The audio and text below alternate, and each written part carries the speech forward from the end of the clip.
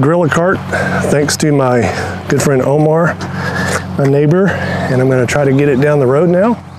What I was showing to you prior, boy, it's pretty out here. Look at that. Is how we took photos, and I'll go ahead and put them up on the screen, of when my yard holds rainwater and when it's dry with the dirt on it.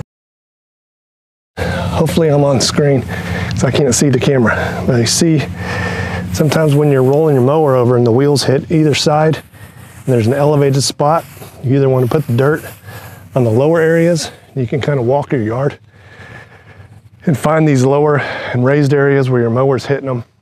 Just kind of distribute the dirt around there. It'll naturally fall in the lower areas. I'm going to show you what I'm going to use. Okay, Landzie AeroRake complete.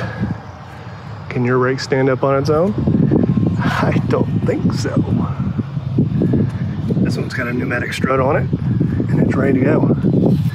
It's ready to spread some dirt, baby. Let's do this.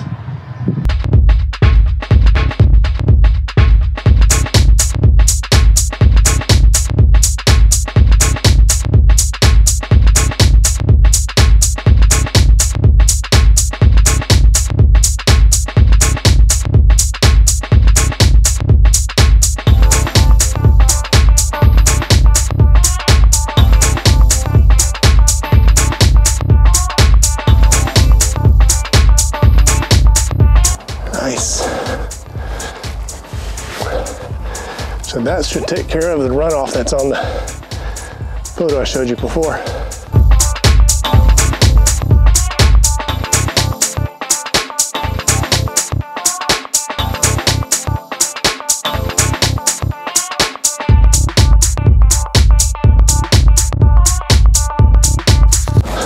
So it's kind of a shame to put this dirt down, because then you look at it and you're like, where's my green grass? But in time, it'll cover it. I don't know if I mentioned it before, but you probably have to spray post-emergent on your dirt after you put it down, because you have some weeds popping up for sure. Okay, so just because they came by in their fans, hi guys, they just got a new puppy, Sebastian. That's pretty cool. Good time to say good night to y'all, because it's getting dark. I've expended my 50-year-old body's energy, but I think it's going to work out. So we'll continue this again later. All right, so last night's progress. I'm thinking about doing a berm over there, just to try to keep those weeds out of my yard. Last night's progress. About killed myself, but we're looking good. Got some of those low spots, got plenty more to go.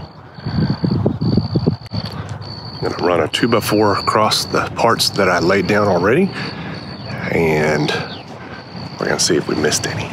I'm sure I did. I usually have to go back and redo everything anyway. Okay, got the sprinklers running to wet the soil down a little bit. And as you can see, got quite a bit done. You can put some down on that side.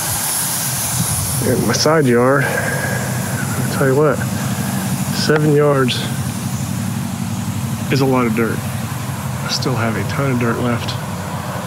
Still plenty of places to put it in my backyard to smooth it out. Quite a deal.